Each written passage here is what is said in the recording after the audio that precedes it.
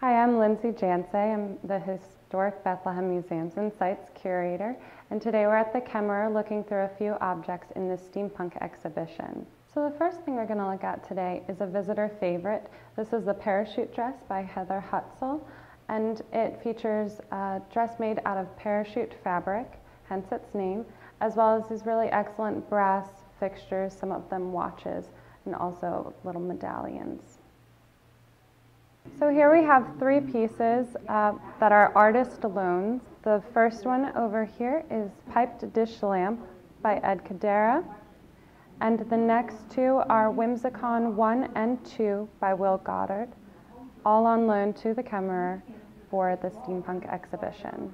So one of my favorite things about the Steampunk exhibition here at Kemerer is that it's a chance to marry objects from our collection with artist loan pieces. Here we have a few pocket watches from the collection, most of them timed around the early 1900s. And then over on the left is David Sokosh's pocket watches under a glass dome. And here we have our aviatrix. She's sporting attire by Karen von Oppen. And here you can see in her weapon, she has some brass detailing and fixtures.